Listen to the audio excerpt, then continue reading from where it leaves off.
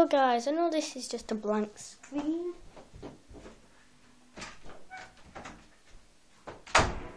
Right, sorry about that. Well, I know this is just a blank screen video, but I'm going to tell you, there's going to be some stuff on the screen. I'm going to tell you what is actually in this update.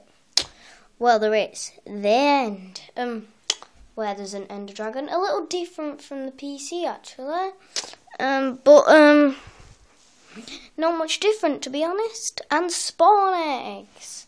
Everyone's been waiting for spawn eggs. Everybody, spawn eggs going to be very, very useful. Definitely spawn eggs. I love spawn eggs. And the next one is climbable vines, where basically people have been looking forward to. You can literally climb vines, exactly like the use of ladders. So, with the Ender Portal, you will find that in a stronghold. The stronghold is basically a thing. It's hard to explain. In a mine shaft, you could find one, and picture frames, which are going to be very, very good. Picture frames.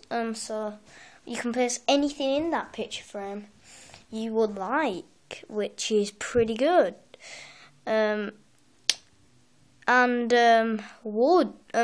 You can do different colour wood. Like, I don't know, to be honest, different colour wood. Like, there's different coloured trees make different colour wood. And a new texture gravel thing. A new texture gravel.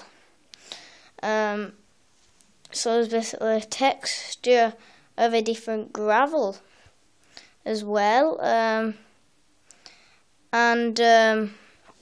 There is wooden buttons, which are very, very weird. Wooden buttons, they look a bit weird, don't they? And there is, well, I don't exactly know what it's called, but when you smelt netherrack, it turns into a sort of like if you got an iron block and then turned it in, you smelted it. It's hard to explain. An iron ingot, it's like a nether brick, and netherrack, ingot, whatever you call them, and sandstone stairs, which is pretty good. Sandstone stairs.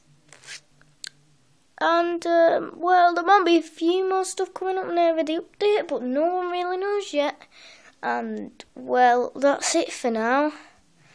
I'll give you some more news about some other stuff another time. Peace out.